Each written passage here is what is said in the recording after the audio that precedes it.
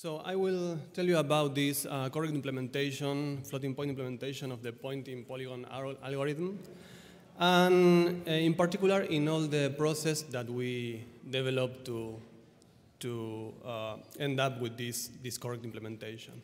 And when I mean we, I refer to Laura Titolo, Marco Feliú, César Muñoz, and myself. So, but let me start by saying what is a pointing polygon problem, in case you can figure it out. But it's simply stated determining if a given point is inside or outside a polygon. And it has several applications, as you might imagine, ranging from computer games through geographical information system, and more important for us in the National Institute for Aerospace and NASA, about air traffic management problems, such as determining if an aircraft is approaching a bad weather area, or if, for example, a drone is inside a mission area or keeping it outside of a restricted area. So there is well-known methods, mathematical methods to solve this problem. One of them is raycasting, that is based on counting how many times a ray starting in the point of interest, in S, intersect the edges of P. And there is another kind of solution that is based on counting how many times the perimeter of P winds around the point of interest S. This last modality, this last way of solving this problem is called the winding number, and which will be the most important for us. But there is something that you may be aware of by now, that straightforward implementations in floating point, using floating point numbers or any kind of finite precision arithmetic, may result in an incorrect result, in fact, due to the rounding error that are inherent to the use of floating point numbers. So our goal was initially to develop this formally verified floating point implementation of an efficient variant of the winding number method. So let me start by pointing out this library of algorithms that is called Polycarp, and it has been developed by NASA in the last years. And it has accumulated a lot of algorithms related with computation with polygons. And it has implementations in Java and C++ and Python, and several descriptions in using PBS, this theorem prover for higher order logics. So in particular, Polycarp has several variants of the winding number specified in PBS. And we have proof of equivalence between these modalities, this different description of the winding number algorithm. And I wanted to point out that formal verification of the correctness of these kind of algorithms, of these pointing polygon algorithms, from first principles is really a challenging problem, outside of the scope of this work. So let me tell you a little bit of the details on the implementations of these kind of algorithms of the winding number. The basic idea that you may find in the literature related to the sum of the angles subtended by each edge with respect to the point of interest. And if the sum of all these angles end up being 0, you can determine that the point is outside the polygon. This is a good solution, but it requires the usage of trigonometric functions to determine the angles. So we will want to avoid this kind of function because of the inherent rounded off errors that they could introduce. So we try a better, maybe more simple idea that is related to counting how the edges of the polygon changes from quadrant to quadrant. So let me explain the idea with this basic example in the figure A. So if we start with the top point of the polygon that is in the quadrant 1, and we will walk through the perimeter of the polygon in a counterclockwise direction. So we start with the edge that goes from the quadrant 1 to the quadrant 2. And since this, the movement that we do from 1 to 2 is in a counterclockwise direction with respect to the point of interest, that in this case is in the center of coordinates, we will say that the contribution of this edge is a positive one. The next edge starts in quadrant 2 and goes to quadrant 1. And since this segment, this edge, we move on over the edge in a clockwise direction with respect to the point of interest, we say that the contribution of this edge is a negative one. In the same sense, the next edge, in starting 1, goes through 4 and ends in 3. And since the walk through the over the perimeter is done in a clockwise way, we say that this contribution is a negative 2. Next edge will produce a contribution of positive 2, since we will be moving in a counterclockwise direction. The last edge, since it starts and ends in the same quadrant, will add no contribution to the final sum. So if we sum up all the contribution, we end up with a result of 0. So we say that the aircraft of the point of interest is outside the polygon. The other figure, the figure B, the point is inside the polygon, and so the sum is finally 4.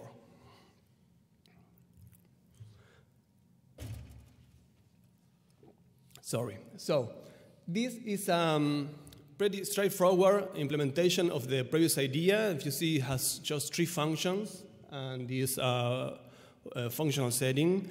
And the topmost function, the quadrant function, is a function that, given a point, tells you in which quadrant the point is located. The second function, edge contrib, is the one who computes the contribution of one particular edge with respect to the point. Here, the first 2 arguments of the function, bx and by, are the point of interest, and the next 4 represent the endpoints of the segment, ux, ui, sx, and sy. And if you look with a little more of detail this function, you can see that this function also do the translation of the system so that it moves the polygon and, in this case, the edge and the point in a way that the point of interest end up in the center of coordinate, as in the examples that I just showed you in the last slide. And finally, the winding number function just takes as parameter 2 arrays, px and py, representing the coordinates of the vertices of the polygon, and the point of interest that in this case is represented by the argument sx and sy. And this 4 is just syntactic sugar for to represent the computation of each call to edge contrib and the accumulation of the results. And what I wanted to point out of this simple description is that, if you can see, it only has elementary mathematical operations in it. Shows function calls, since winding number uses edge contrib and edge contrib uses quadrant. And the iteration on winding number is not like is really a very simple iteration. It's a bounded iteration, so it keeps the things very easy to manipulate. And finally, we have what we call mixed precision, since if you see, every of these 3 functions returns an integer number. But anyway, the points in the arguments of the function are, in this case, real numbers and will be implemented as floating point numbers. So, for example, the problem that we can have, as you could imagine, if you try to make a straightforward implementation of these functions, in particular if you can the quadrant function, is that the evaluation of the guards of the if then else can have different results in floating point and in real evaluations and real value evaluations, depending on the rounding error of the arguments.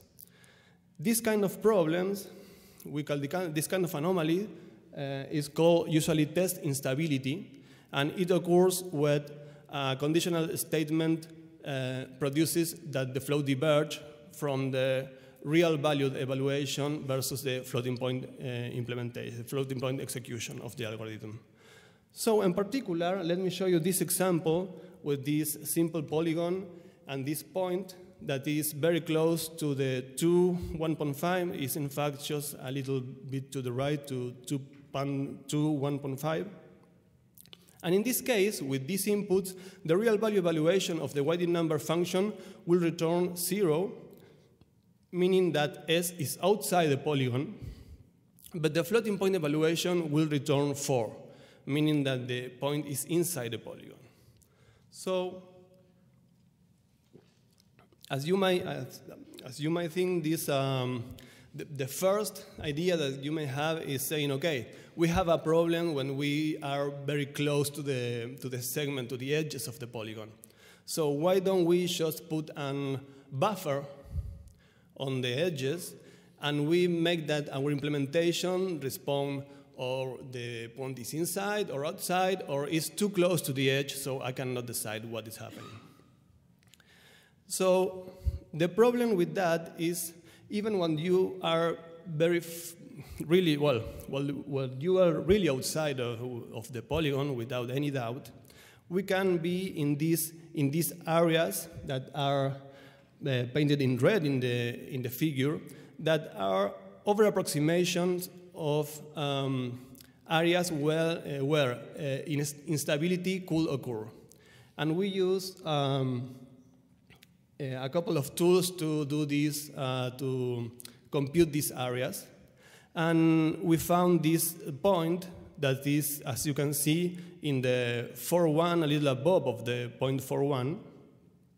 And for this particular point and this particular edge, the V prime, the edge contrib function, the function that computes the contribution of a particular edge, will return -1, stating that this edge span across adjacent quadrants, while the floating point evaluation of the same function will return 0, stating that these two points, the endpoints of the edge, are in the same quadrant with respect to the point of interest. So it's not enough to have a buffer on the edge, because you may have problems really far away from the polygon. So in order to face this problem, we wanted to, we came up with this technique, and the idea was starting with a real valued widening number description of the algorithm that we have in PBS, that we already know that fulfill some properties of interest for us, and we have proofs that say that. We wanted to have as an output a formally verifying floating point implementation in C. And this implementation will have two kinds of results. One result could be a warning saying that this is not safe to decide about if the point is inside or not of the polygon, or a numerical value, and in this case we can assure that the result of the floating point algorithm is the same that you will have in the real value evaluation. So we use these tools, Precisa, FPROC, Framacy, and PBS, and let me show you how we use it. This is a basic idea of the workflow of the technique. As I mentioned, we started with the real valued function in a PBS declaration. Maybe it was not the best choice of colors, I'm sorry. So a little bit, it says PBS declaration in the topmost box. So we start with the real valued function. Then with this real valued function, we fed Precisa, that is a static analyzer that we develop. And Precisa will end up with two main results. One of them is a bound for the round of error of the guards of the initial program, and some proof certificates stating that these numerical bounds are correct, these bounds for the round of errors. And this result is also stated as PBS lemmas and theories with the corresponding proof. And then we have, as another result of Precisa, a C code, a floating point implementation that doesn't have only the program, but also a notation in ACSL, that is this language to state pre and post conditions, stating this property that I just mentioned. I will go into the details in next slides. Then we use, this is a C program, so Precisa End returns the PBS certificates for the round of errors and the C program, and the notated C program. Then we modified the WP plugin for Framacy in such a way that Framacy could process the C program and state the verification conditions in PBS language. So we have the verification condition stated in PBS language, and we use the proof that Precisa already generated and the initial declaration, specification of the algorithm, and we use everything to prove that the verification conditions are valid, are true. So this generation of the C code is based in this program transformation that we originally presented last year. And for this problem, we enhanced the transformation in basically these ways. We added support for function calls, for mixed precision, and for simple bounded recursion, the kind of for loop that I showed you before. And we added the ability for Precisa to output C code, real C code, in fact with the annotations that we wanted. And the general idea of the program transformation is simple: to modify the if-then-else conditions in such a way that if you have a condition such as in the example of E greater than 0, instead of that you use E greater than epsilon, where epsilon is the round of error of the expression E. And this round of error is computed by Precisa itself. And when you add the ability to the program, as I mentioned before, to return this distinguished value that is warning and that we use omega to represent, and we return this when the instability may occur. So the transformation only relies in the existence of these two Boolean transformation functions, B plus and B minus. And the general idea is that when B plus of some formula phi, I will use this tilde to mark that something is a floating point. In this case, phi tilde is a floating point formula, and the phi without tilde is the real counterpart of the same formula. And so the condition on the betas is that if beta plus of phi is valid in floating point, in a floating point evaluation, then also the original phi in floating point is valid, and the original phi in real value is valid. And the counterpart is the beta minus. When the beta minus of some formula phi is valid in floating point, then the negation of phi is valid in floating point, and the negation of phi is valid in real values. And then, well, this is a little explanation of how can you use this, how you can apply this idea to deal with more complex formulas, but this is the basic thing that you may imagine. So let me skip this quickly and we can come back later. And the idea is when you want to transform an if-then-else, you simply transform it in this way. If you have if phi then A else B, then it will be transformed to if beta plus of phi, then the transformation of A, else if beta minus of phi, then the transformation of B, and else this warning value. So the idea is that you only get the transformation of A if you are sure that phi, the floating point version of phi and the real value of phi is valid, and you already reach B if the negation of phi in floating point and real value are valid. And then let me, the rest of the thing, the function declaration, let me show you with an example. So here we have the simplest function of the three that I showed you before, the quadrant function. The top version is the same that we saw in a couple of slides before, and is the real valued version. And below that, you have the transformation of the function. So the quadrant, the transformed version of the quadrant, will accept as argument not only the point, the bx and by, but also these other parameters, ex and ey, that represent the round of error of the arguments. And then the if then else is translated in the same way that I explained before. So the important thing is that this theorem states the correctness as we want it. Okay. And the thing is, the important thing is that the transformated version of quadrant will not return a warning. Then the value returned for the transformed version of quadrant will be the same as the real value for the corresponding inputs. So in practical terms, this theorem is added in the C floating point implementation generated by Precisa in the ACSL postcondition of the function. So this theorem is there, and then Framacy will output a verification condition stating this theorem.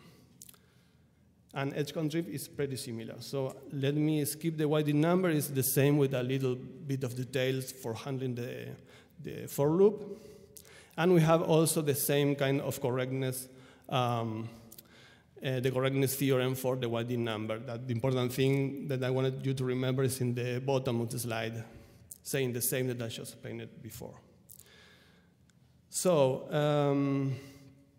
the idea, as I mentioned before as well, is that Precisa will generate these three transformed function in C, in a floating point implementation, with the annotations for every theorem, correctness theorem, as we want it. And then we use Framacy to export these verification conditions always again in PBS language, and we can close the cycle, the verification cycle, proving these properties in these verification conditions in PBS. So we performed an analysis of the testability of this winding number algorithm, and we reached an automatic generation of the floating point on a floating point implementation.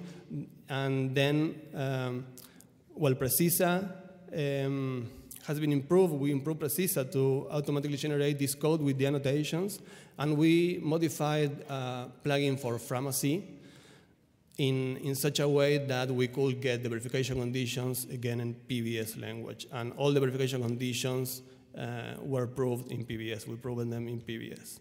And as a bonus, we developed this tool with which we draw this last figure with the bands in red. And so since I'm a little out of time, I will let you to ask me these questions later. So thank you.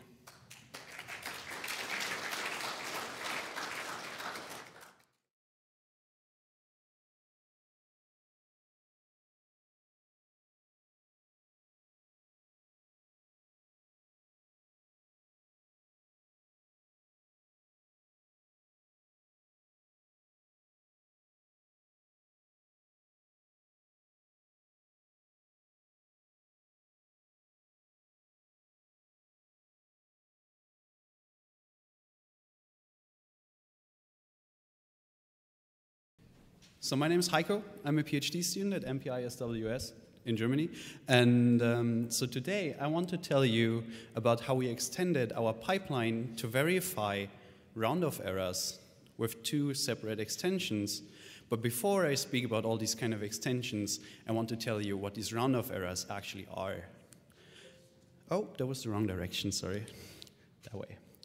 So as you all know, finite precision numbers are commonly used to approximate real numbers in computers. And due to this approximation, computations with finite precision arithmetic are slightly off from the value you would expect on real numbers. So as an example on this slide, 0.2 plus 0.1, as you all know, in real numbers gives you 0.3. But the floating point result, which I'll denote by tildes, so following the notation from the previous talk, that's slightly off, right? And that is usually called the round-off error of the computation, which makes it a bit off. And now the question that you might ask here, does this actually matter? And for that, this picture shows the German state parliament of Schleswig-Holstein. Why am I showing you that? So we're speaking about the state parliament elections of the year 1992. And it was the night of the election, they were counting. And in Germany, we have this special rule that every party to be seated in a parliament needs 5% of the votes at least to get one seat. And now the Green Party was running at 4.97%. And you can see what's going to happen, right?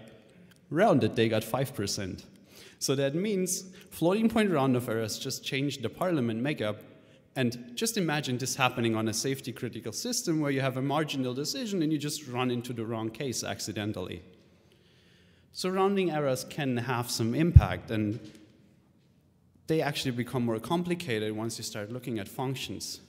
So the formula here is relatively tricky, and so the epsilon on the right-hand side, sorry, that was too fast. The epsilon on the right-hand side here, that is the round-off error that you want to bound for all possible inputs that you may give to the function. And because this formula is tricky, we want this to be estimated, automated, precise, and correct. For that, we had our tool that we had last year at FMCAD, which extended the DAISY static analyzer that takes as input a real-valued function and some constraints on the inputs. And by a data flow analysis, synthesizes a finite precision implementation of the real-valued specification and gives you an upper bound on the round-off error between the two. And what we did in our paper there is we extended DAISY to encode its results in a certificate, and these certificates are given to our verifier, which we called Flover, which is implemented in a Coq theorem prover. And if that verifier succeeds, we get a proof that the error bound in the certificate is valid. So this looks like all done, right? But there's something that I'm hiding. So our pipeline from FMCAD supports two different analyses. One is interval arithmetic, which just abbreviates things, which is plain intervals, right? Axis and AB. And affine arithmetic, which approximates values with affine polynomials. And the thing is, there was this jet engine benchmark, and if you give that one to DAISY, with having our Flover pipeline and so forth, and you use interval arithmetic, sorry, that way, and you use interval arithmetic, DAISY will say, oh, there is a spurious division by zero that, DAISY has a spurious error that it finds, which says there's a potential division by zero in that program. And so we cannot actually get a certificate and cannot infer a round-off error here. But it turns out, if we disable our certificate generation, and we use an SMT-based analysis in DAISY, we can actually find a round-off error. And that is due to DAISY having more analyses that we did not yet certify in Flover because they are more complicated than the simple ones we opted for. So our goal was to add these analyses to Flover to prove some more interesting error bounds and make Flover more precise. So the contributions in our paper is that we give two implementations, one for an SMT-based range analysis and the other one for an analysis using interval subdivisions. If this is not directly clear to you what this means, I'll use the rest of the talk to explain to you what these two analyses are and how we certify them. But before that, I want to briefly mention how DAISY actually upper bounds a round-off error. Just coming back to the picture from before, right, DAISY synthesizes this finite precision implementation and a round-off error. And we want to we want this epsilon to upper bound this inequality. And now the thing is, because we deal with arbitrary inputs here, if the values become infinitely big, the round of error actually becomes infinitely big too. So that means that we have to take into account the ranges. So the first step in DAISY is that we compute an over-approximation of the real valued range of each and every sub-expression of this input function that we get. And using these ranges, we then estimate or compute an upper bound to the round of error. And just following this exact picture of splitting the analyses into two parts, we have set up Flover similarly to have our two separate components, where the top one, real range valid, is used to certify the real valued range bounds that DAISY has inferred, and error valid is used to certify the round of error bounds that DAISY has computed. And now, coming back to the actual topic of the talk, we want to implement these two analyses. And given that we have this nice modular setup in Flover, the first extension that we're going to do is we extend the real valued range validator with an SMT-based analysis that certifies results from the SMT solver. But before I speak about that, I'll again quickly explain to you how the analysis works in DAISY, because that gives you an idea how it is certified. So our goal in DAISY, which was already implemented before, is now to find a lower and an upper bound ln h, such that for every value in the input constraints that we get, the function value is contained in this interval. And we want to do this using an SMT solver, but the first step we do is we compute ln h just with plain interval arithmetic.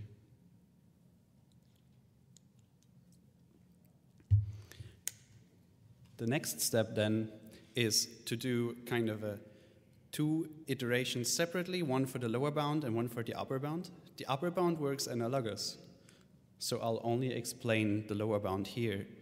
And what we do is we pick a new lower bound that we want to use as the new sound lower bound for our analyses, and we encode this in a query to the SMT solver, which asks the SMT solver, is there a counterexample such that my new lower bound becomes unsound because you choose a value that is within the input constraints, but makes the function return a value which is smaller than the new lower bound. We give this query to the Z3 SMT solver, and if it reports SAT, we of course have to keep the old lower bound because the new one is unsound. If it reports unsat, we replace the lower bound with the newly found and now justified new lower bound, and rinse and repeat this algorithm until we get a SAT answer. So far so good. This was the analysis in DAISY.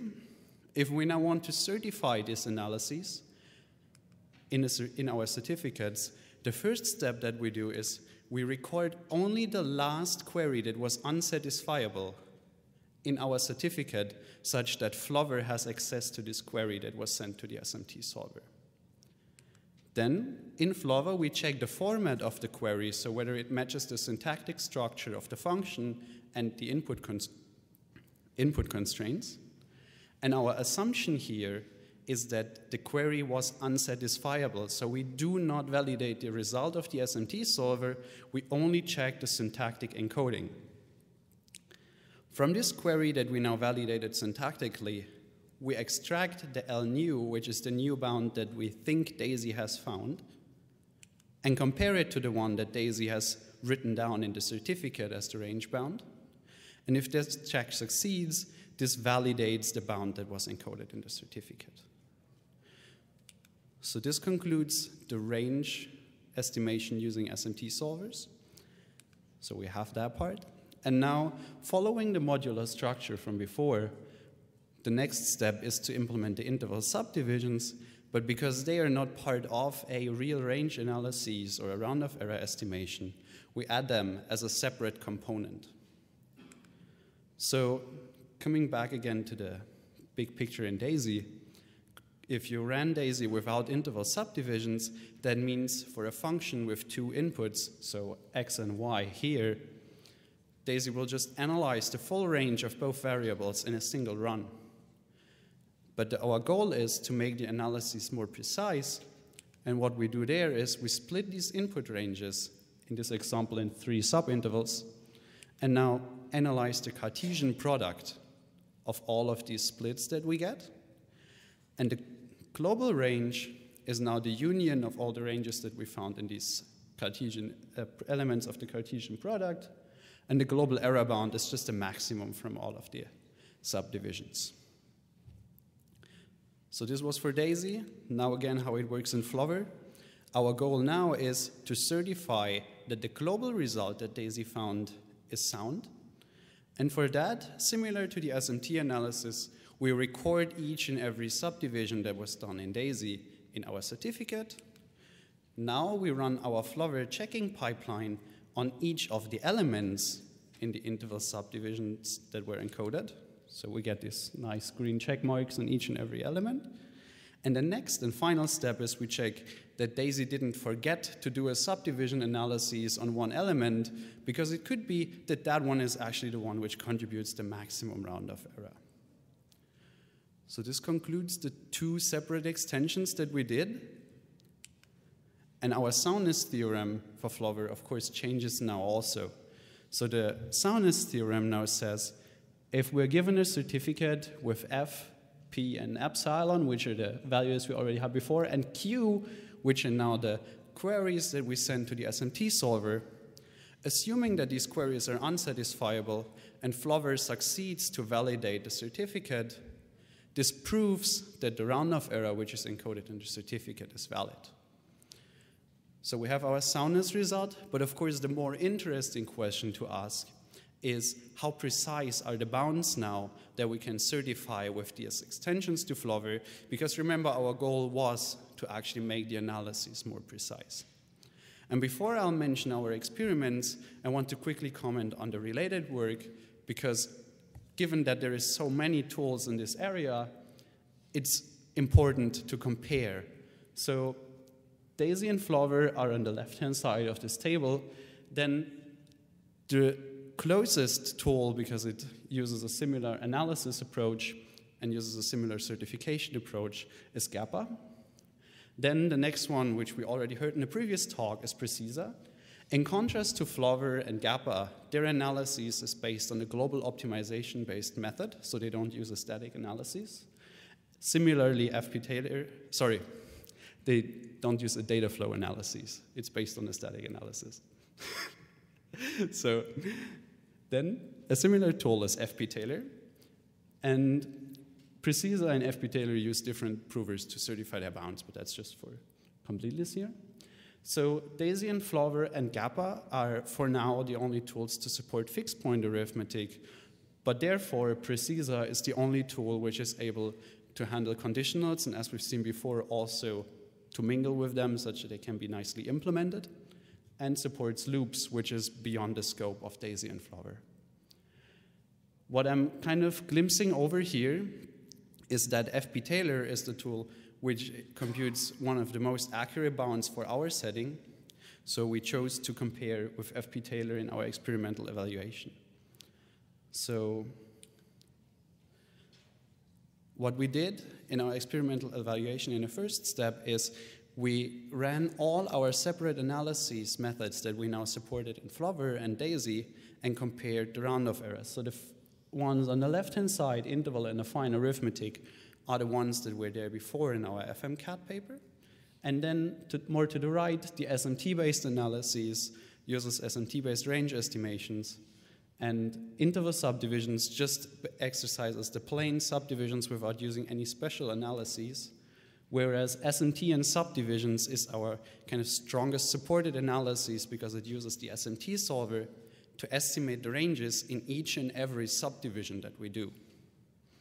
And I'm just giving you a brief excerpt of the round-off errors that we can certify here, the full table we have in our paper. And for round-off errors, kind of the intuition is the smaller the number, the better, because the closer your floating point computation is to what you expect it to do. And then, as I mentioned before, we benchmark against FP-Taylor. And so I'm highlighting the most accurate bound for each benchmark with green and bold font. And as you see, FP-Taylor still beats us on nearly all benchmarks, but on the Fludas one, we're a little better. But notice that even though FP Taylor's numbers are still more accurate, we're in the same order of magnitude. So there's like a very marginal difference now. To conclude, with our extension, Flower and Daisy are now on par, which makes Flower able to certify bounds for a state-of-the-art tool. We have our fully sound pipeline, which allows it to certify these interesting bounds. And with that, I would like to conclude, and I'll be happy to answer any questions.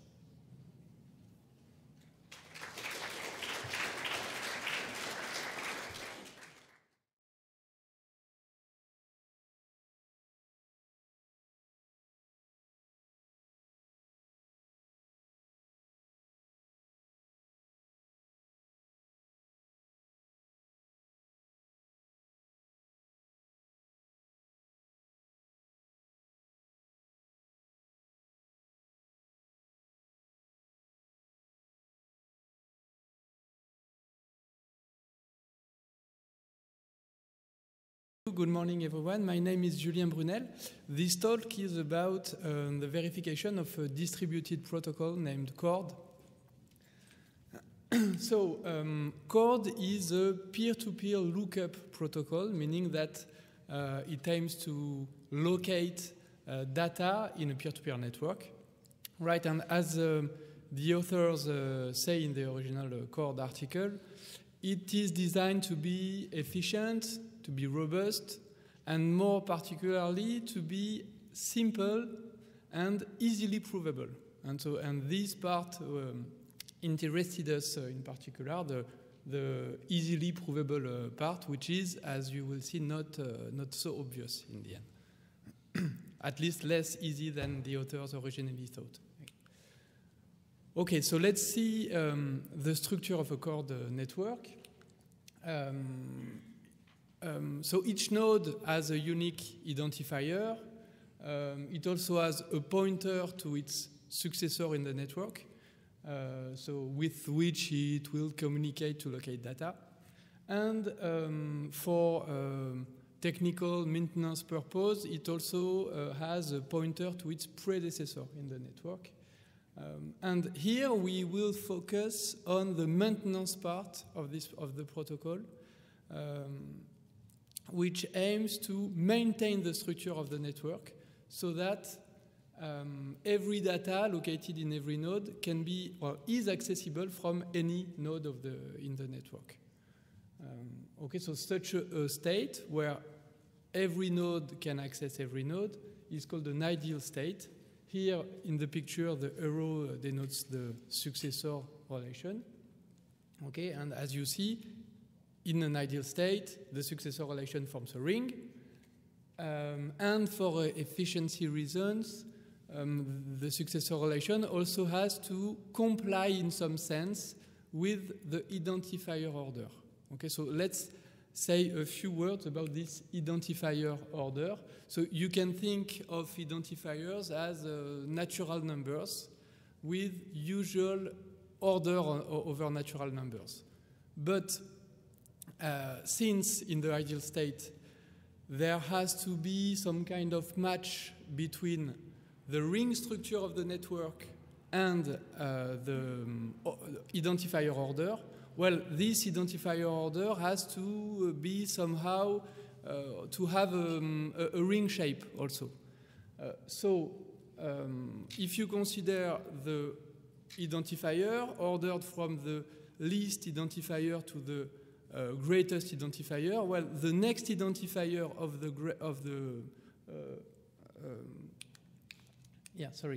the greatest identifier, the next identifier of this one is the minimum, is the least identifier. So that we have this ring, so we no longer have an order actually, even if I may say in the rest of the talk identifier order, it's not really an order. It doesn't make sense to compare two identifiers because they are both less than and greater than each other, right? But, however, what makes sense now is to consider this ternary relation, saying that one identifier is located between two identifiers. So, for example, 2 is located between 1 and 3. It's also located between 1 and 0 because of the loop. but it's not located between 3 and 5, for instance. Okay.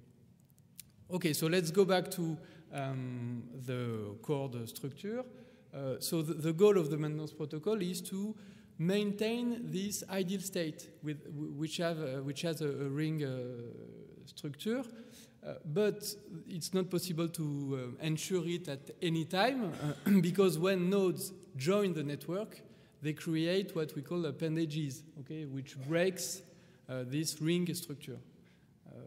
Besides, because we want to be robust to failures, each node has not only one successor, but actually a list of successors, so that if the first successor fails, leaves the network, well, hopefully the second successor is still part of the network, and the node is still connected to the rest of the network.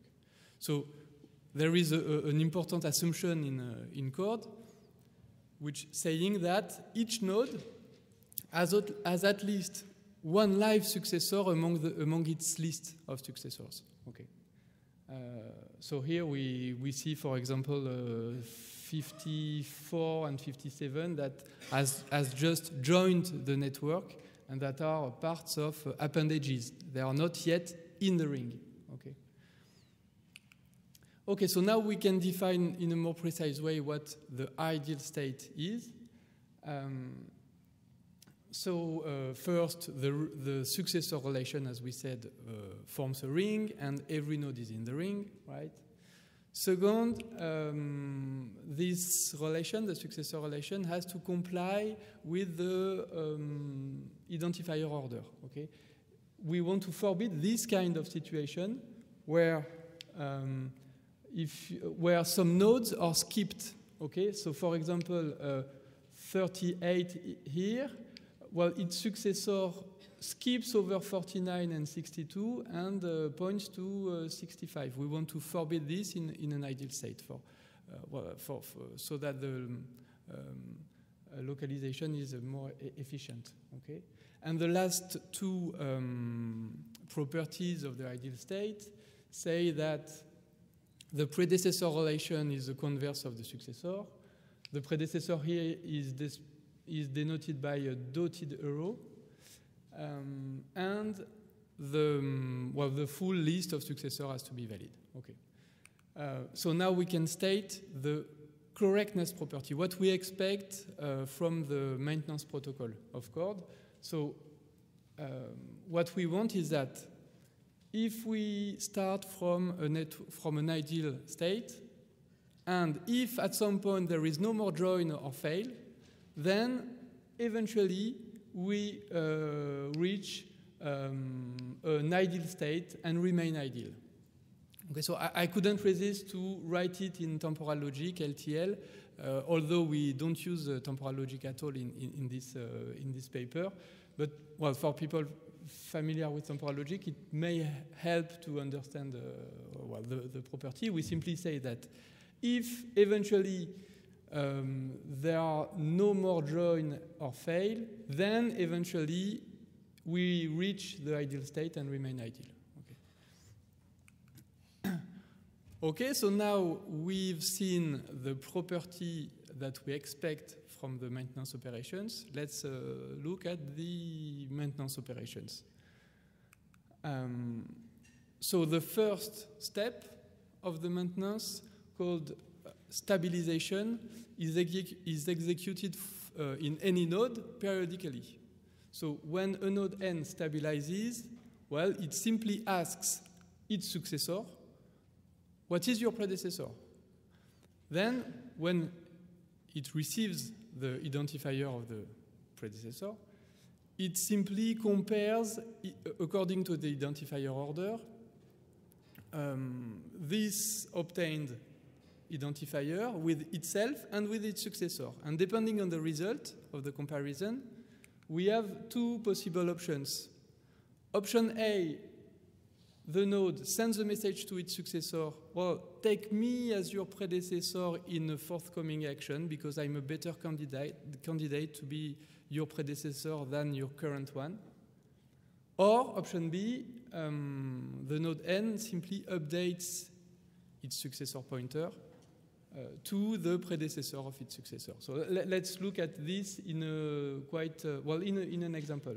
So here we have this configuration where every node is in the ring except for that has just joined the network and is in an appendage. So suppose that 4 stabilizes. Then it asks 6, its successor, what is your predecessor? 6 answers, it's 1. And what 4 does is that it checks whether itself is located between 1 and 6 in the identifier order.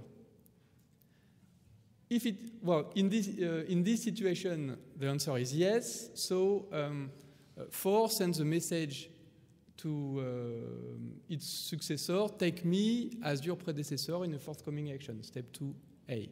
Okay, this is what happens in step 2. We call this step rectification. So node 6 rectifies, meaning that it takes 4 as its predecessor. So now we are in this situation where 4 is not yet in the ring. So there are still some maintenance to do. Now suppose that 1 stabilizes.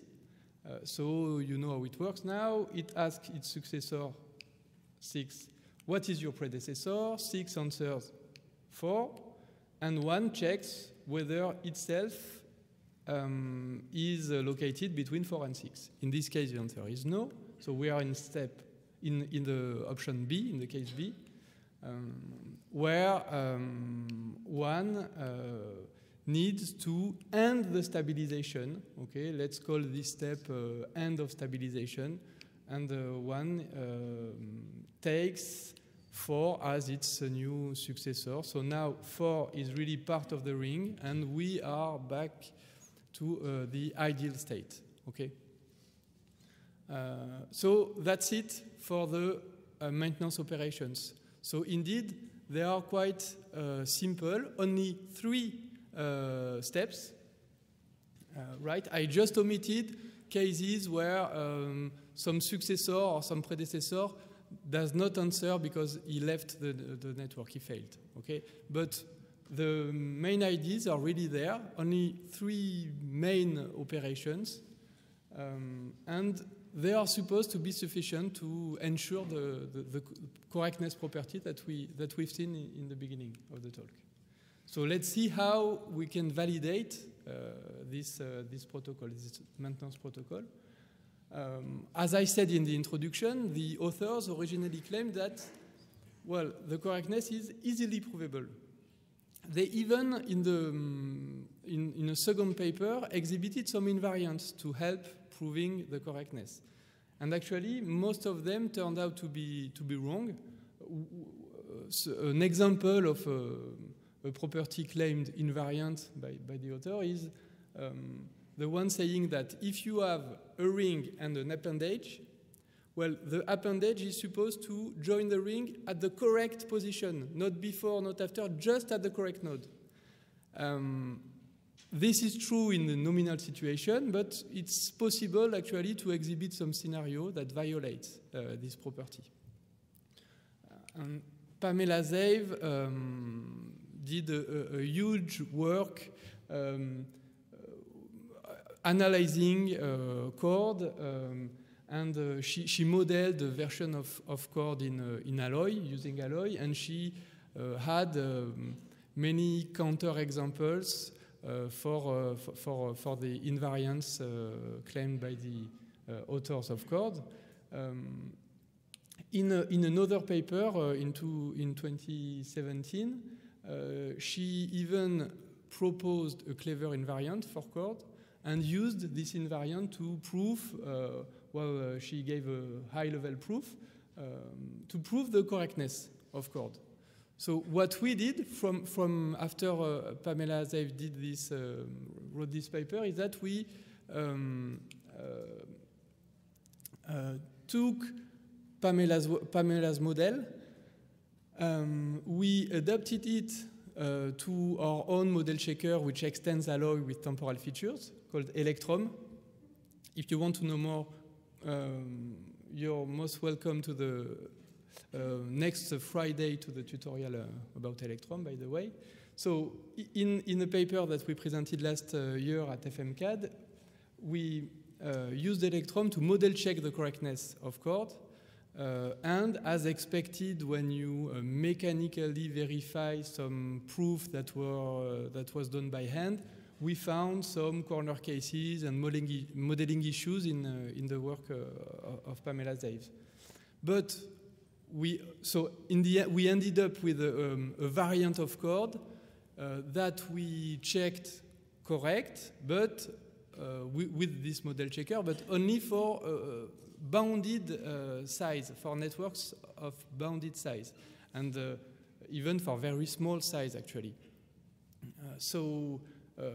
The natural follow-up is to have a proper proof that stands for a network of an arbitrary size, right?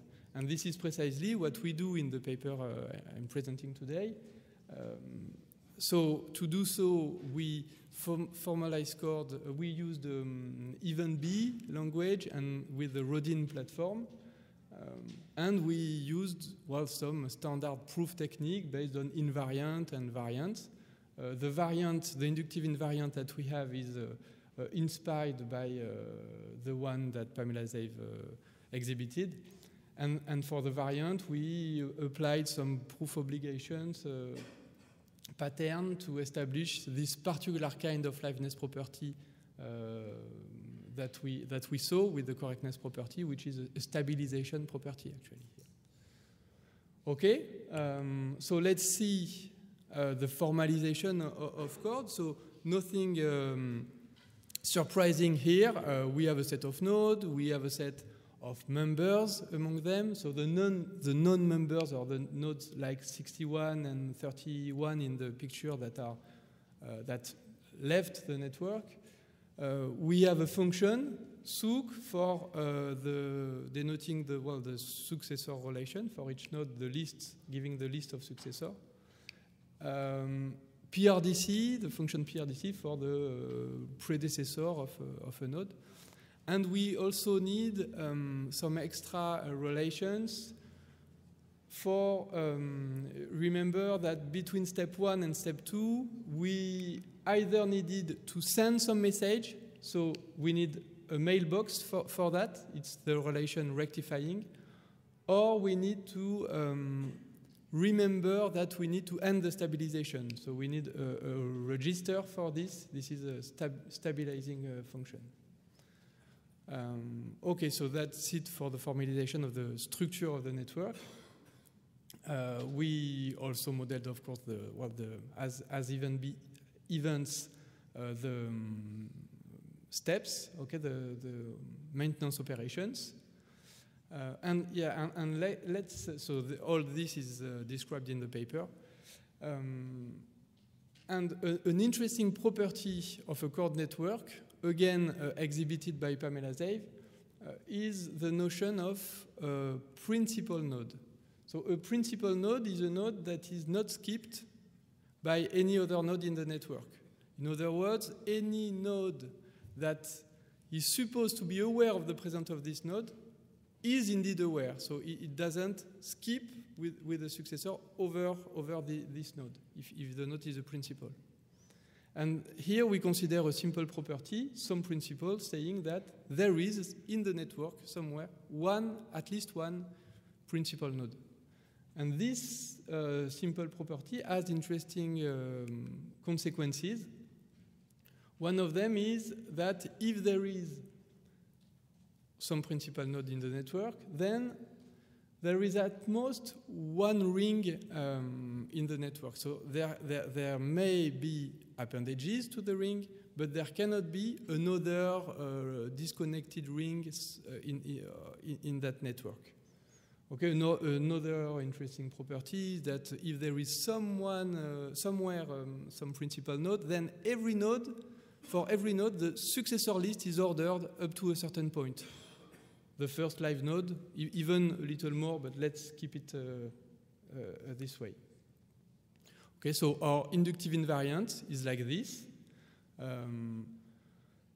Well, there is some principal node, and every node has at least one live successor among its list of successors, which is defined here.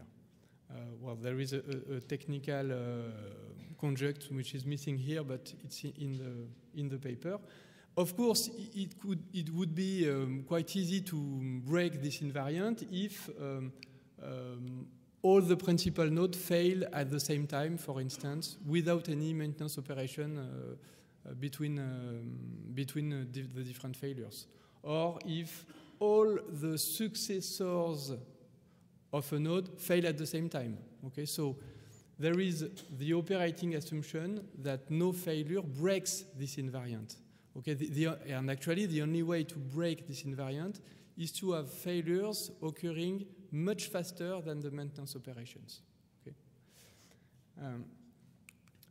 Well, so now we have the invariant. Let's look at the proof of the liveness property.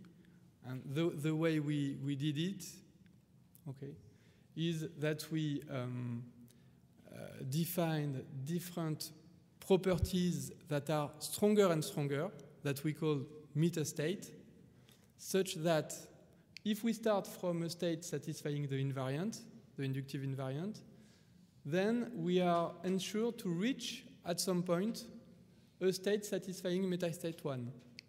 And from a state satisfying metastate 1, we are sure to reach at some point metastate 2, and so on until we reach the ideal state.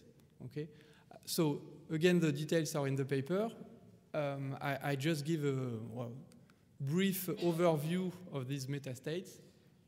The first three metastates, they simply say that we need to clean up the dead nodes, the node that left the network, from the successor point, the first successor pointer, the predecessor, the rectifying mailbox, the stabilizing register. So we need to first to execute the maintenance operations that are in charge of cleaning the dead nodes, right? And the fourth metastate is probably the most important in terms of the proof. Says in particular that the first successor, the predecessor relation is the converse of the first successor, which implies that since predecessor is functional, which implies that the successor, the first successor relation is injective. So if it's injective, so there cannot be any appendages. Okay, so there is only one ring, and thanks to the property saying that there is some principal node, it's quite easy to prove that the successor relation respects the order on identifiers. So we are almost in the ideal state. We just miss one step concerning the rest of the list of successors. Okay, and then we have to prove that this last metastate implies the ideal state. Okay, so just one slide about how we manage to prove each step. So to prove that from one metastate we are ensured to reach the next metastate at some point, we used these proof obligations. The first two were generated by Rodin, fortunately, and the last two had to be added manually as theorems to be proved.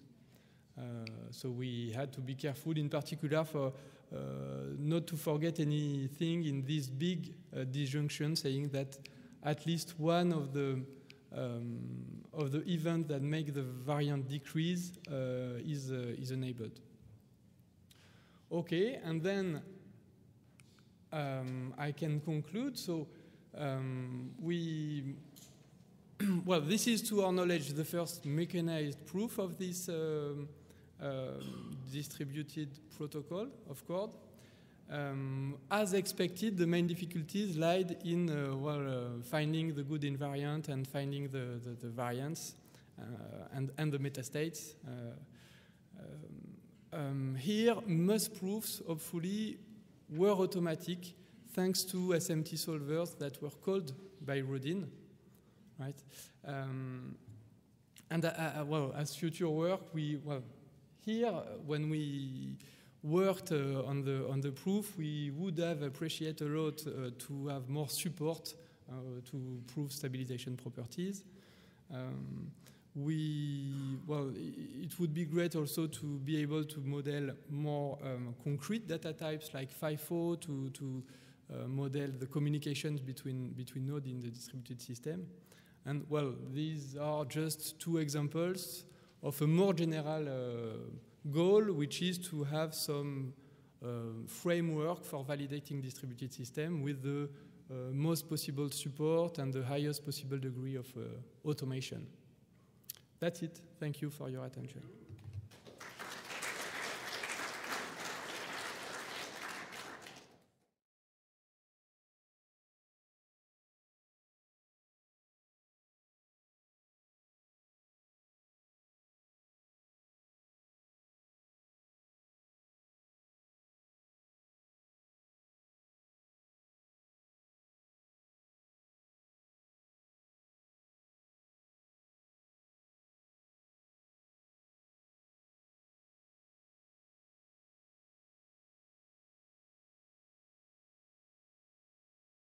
Okay, thank you. Yeah, this is about a formal theory of symbolic execution. I'm Frank de Boer, and my partner in crime is Marcello Bonsangue, seated over there.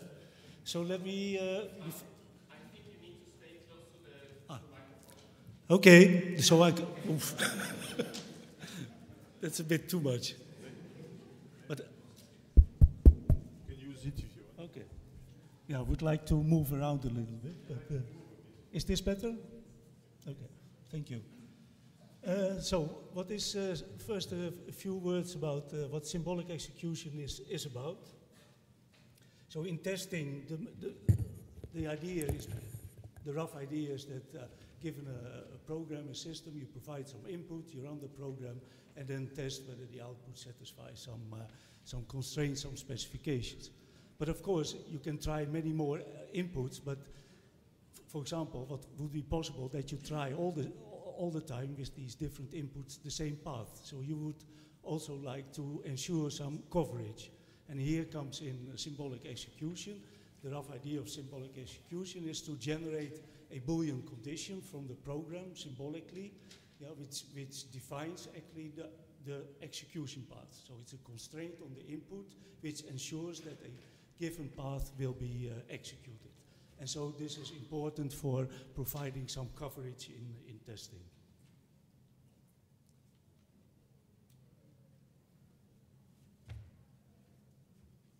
No, I'll get another problem. Yeah, a motivation about this work. So symbolic execution is well known. There are many tools around. But Marcello and I, we are giving a course, a master course at the Leiden University, and there we found out, yeah, there's rather a lack of a general formal theory. And this is also reflected in the tool support. There's hardly any formal specification of both correctness and completeness, and many of the tools dive immediately into implementation issues concerning object-oriented programming features like dynamically allocated variables.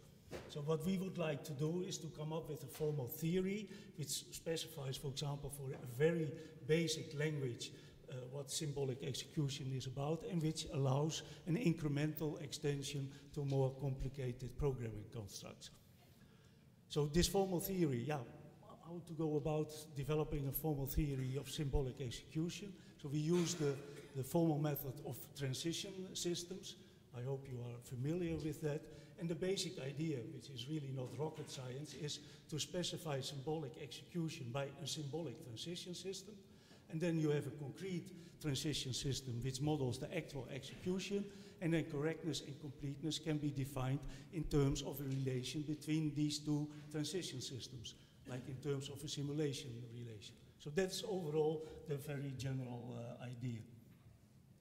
Now I'm going to explain how this how to work this out, how to instantiate this very general idea in terms of a symbolic execution, a theory of symbolic execution for basic language. A very basic language, so these are the programming expressions. We have variables and we have some built-in operations on these expressions. And we assume just very simple variables of basic types like integer and Boolean. Now, the main mechanism for generating a path condition is based on a substitution. That's one of the core ideas in symbolic execution.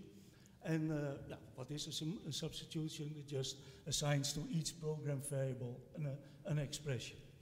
And then we have the usual notion of substitution. I'm not going into the details, but because that's very standard. And then you can define a symbolic configuration as a triple consisting of a statement to be executed, a substitution, and a so far constructed path condition. So given this and a simple while language, I assume just basic assignments and if then else, sequential composition and so on, then you can define symbolic transitions. For example, here you see the transition specifying the semantics of an assignment. So you execute an assignment in a sequential context and you just update the substitution by assigning to the variable x the expression e, the right-hand side expression of the assignment, under the substitution. That's the very basic thing. And then choice, yeah, you just non-deterministically go to the then branch or the else branch and you just update your path condition correspondingly by adding the Boolean or the negation of the Boolean condition under the substitution. And similarly for the while statement. So this is all very straightforward to come up with such a symbolic transition system for a basic language. So how can we now define the correctness of this symbolic transition system? Now, given a concrete transition system, which specifies the semantics in terms of a concrete valuation, which assigns values, actual values, booleans, integers, to your variables, I'm not going to specify the details of this concrete transition system, but that's fairly straightforward. And then you can come up with the following correctness theorem, that if I have a reachable symbolic configuration, this guy here, from an initial one, and the initial one starts from the identity substitution. Furthermore, if you have a valuation phi which makes the path condition true, now, then you know that this phi actually is an input state so that you can reach this particular concrete state, which is obtained as a kind of composition between the valuation and the substitution. So phi, valuation phi followed by sigma means like I take the expression which is assigned to the variable x under the substitution and I take the value of that expression. This works also in this context because the language is deterministic and therefore it's ensured that this symbolic path is actually executed in this initial valuation phi. So. Now for completeness, you would also like to have some coverage notions, or the other way around, that you don't miss computation, so to speak, at the symbolic level. This can be defined in terms of a simulation relation between concrete configurations and symbolic ones. So it's defined as follows. So these two configurations are in this simulation relation. If there exists an initial valuation phi naught, such that phi can be seen as a composition of phi naught and this substitution, which you have constructed so far, and phi naught makes this path condition true. And then you can prove the following simulation relation, that if two such configurations, a concrete one and a symbolic one, are in this relation, and the concrete one can do a step, then the symbolic one can also do a step, and the resulting configuration are again in this relation. So in this sense now we have established a formal theory of symbolic execution and defined correctness and completeness. Okay, but this is very basic. And we would like now to show you how we can extend it in a relatively smooth way to more advanced programming constructs. Like, for example, the constructs provided by object orientation. And one of the main issues there in symbolic execution is how to deal with so-called dynamically allocated variables. In this basic language, you just had a finite set of variables. You know? But in object orientation, you can create new object instances, and therefore you this generate this so-called dynamically allocated variables. So let's see how we can deal with this in a rather smooth way by extending this basic theory.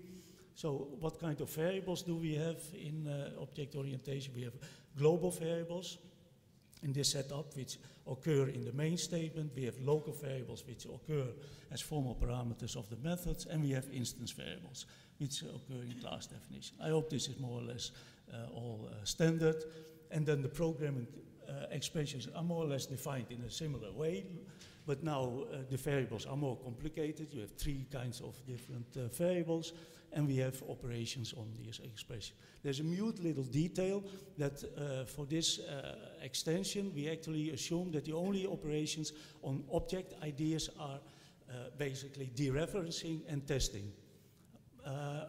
To add more operations, like if you would add abstract data structures like list and so on, that would rather complicate matters, but it can be done. You can trust me. But this is a rather simple setting where the only operation on object identities is that of testing. But of course, I mean, any kind of abstract data structures, in the end, you could actually implement in an object-oriented language, so you could actually pre-process them away, so to speak. So, yeah, the main point now is how do you define this substitution? Before the substitution was just assigning expressions, symbolic expressions. An expression by nature is symbolic, I would say. So, as you had only a finite set of variables, you assign expressions to them. So the question now is, what are your variables now? Now, we define them as so-called heap variables, and you can see them as so-called navigation variables. You start with global variables, and with the usual dot notation, you can dereference them. But actually, for the symbolic execution engine, these are just names. Actually, the dot doesn't mean anything. It's just a way of constructing a name. Expressions are then, the basic expressions are such heap variables, and you can apply some built-in operation on expressions. So that's a symbolic heap, which assigns expressions to these heap variables. We have a local environment, so there's another complication. Previously we didn't have recursion, so we add now recursion because you have method calls and so on. I'm not going to describe that in detail, but to model recursion, you have to model a stack with so-called closures, which provide a local environment and a statement to be executed, etc. Yeah? But this is an important thing now, the notion of applying a substitution. So in the symbolic engine, you will, in general, when you model an assignment to an instance variable, you, for example, you will apply a substitution, and a substitution now is a union of the local environment and the heap substitution, because you have 2 substitutions, the global one and the local one. And then we have this definition, so a global variable. Now, yeah, you just look up in the heap. For a local variable, you look up in the local environment. And then we have for an instance variable, so what you do, you look up for the expression assigned to this. So this is an implicit formal parameter of any method. So you look up in the local environment for the expression assigned to this, and then you take the expression, say, sigma of this is the heap variable h, and then you look up the expression of h.x as provided by sigma. That's a little different from a little bit more complicated than the standard substitution application. Okay, then we come to the symbolic update. That of global variables is straightforward. I'm not going to try to explain that too much, but if you update, so what I want to do, I want to describe the update of a heap which describes that I assign the expression E to the heap variable h.x. Now I have to take into account possible aliases. And that's what is dealt with by generating this conditional expression. So this is an expression. Yeah. It's a conditional expression, and I basically just check whether the expressions assigned to h prime and h are the same, whether intuitively they refer to the same, say, symbolic location, and then the value should be, then the actual value is described by E, and otherwise I pass sigma, I apply sigma to h.x. Okay, you have to think a little bit about this, but the message is that updates of the heap you can describe by introducing a conditional expression for dealing with the alias. Now, and then there you go. You can describe the symbolic transition system. So here is an update of a global variable. So when you are at the global variable, you are, say, on ground zero. You are executing the main statement. The main statement does not have a local environment, which is indicated by bottom. And you just assign, you update the heap sigma by assigning the expression E under the substitution sigma to x. So this is I think more or less straightforward. So this is the assignment to the instance variable, and now yeah, basically what you here do, you look up the expression assigned to this in this local variable. So this gives you a heap variable h, and you assign to h.x the expression E under the substitution theta. So I guess this is perhaps all a bit too much to swallow, but I hope you get a bit the rough idea. And I hope that you see that, well, it's, apart from some technical details, it's not too much of an extension from the basic case. Okay, object creation. Yeah, here you have to deal with dynamically allocated variables. Now, this is, so to speak, here a piece of cake. You just introduce a new, fresh global variable, which you assign to this. So I assume here that x is a local variable. So this is the case where you assign an instance of class C to the local variable. And how do you model it? But you just generate a new, fresh global variable. This you assign to x, and then you update the global heap by assigning the expression nil to any instance variable of y, which is denoted by y.z. Just introducing symbolically fresh names for dealing with object creation. Nothing more, nothing less. So no actual locations. Many tools, there's quite a diverse approaches to dealing with object creation in different tools for symbolic execution that range from using constraint formula to describe the heap, to actually use graphs to represent the heap, to introduce logical addresses, and whatever. But I think this here, this approach really sticks to the abstraction level of the programming language.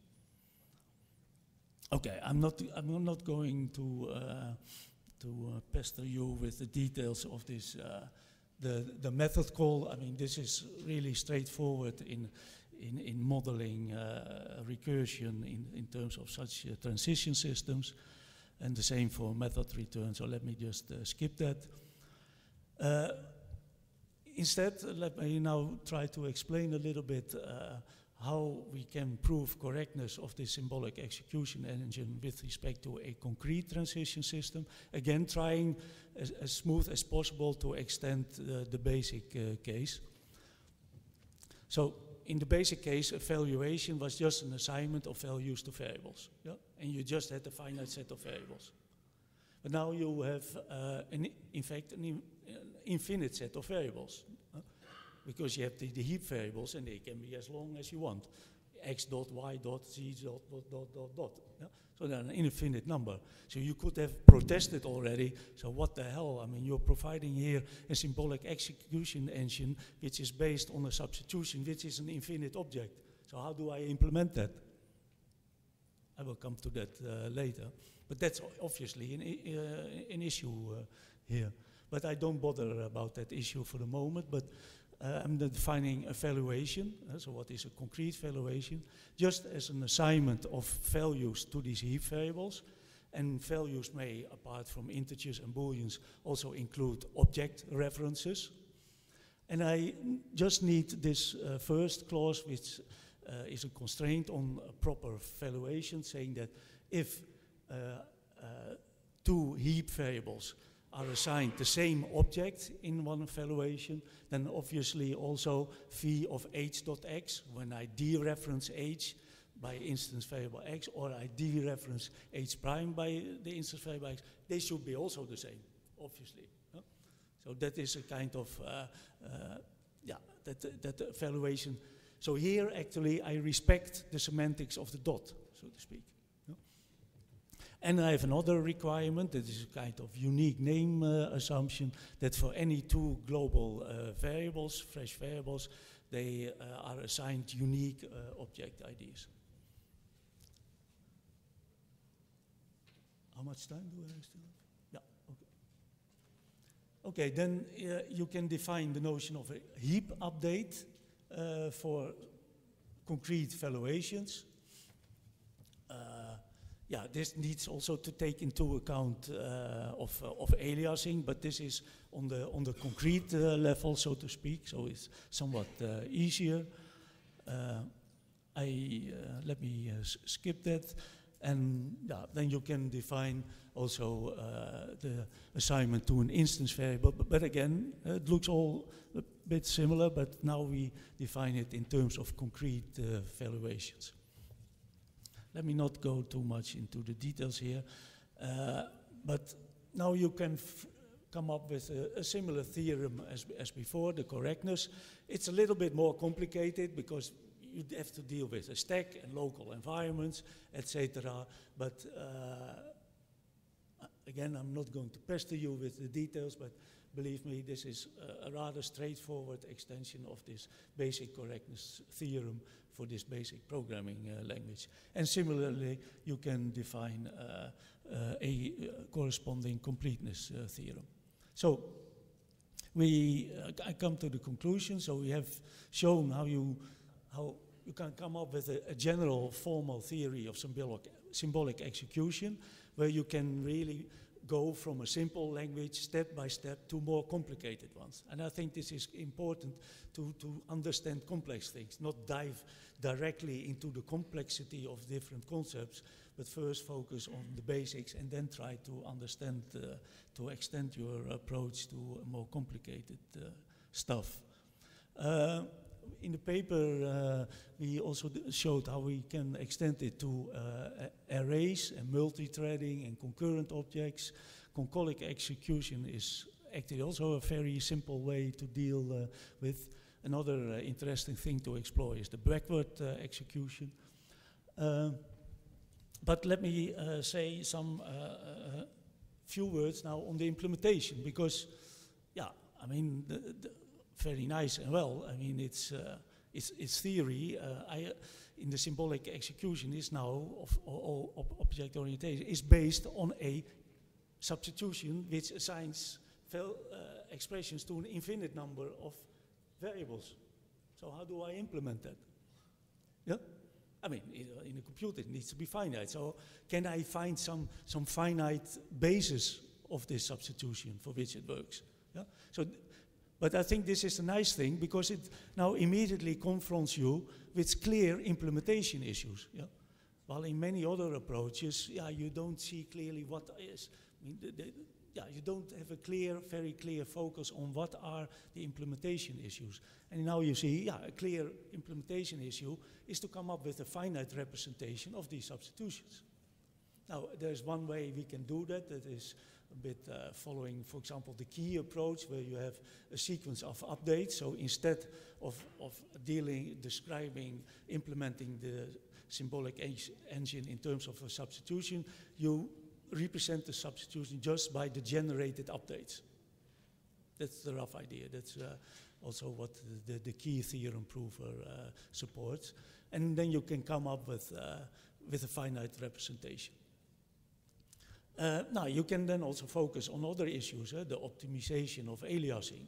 I mean, you generate all these conditional expressions that can give rise to a rather combinatorial explosion, which is one of the major obstacles in applying symbolic execution in practice. So you can focus on all kinds of different optimization techniques by using some SAT solvers, by evaluating the path condition on the fly, so to speak.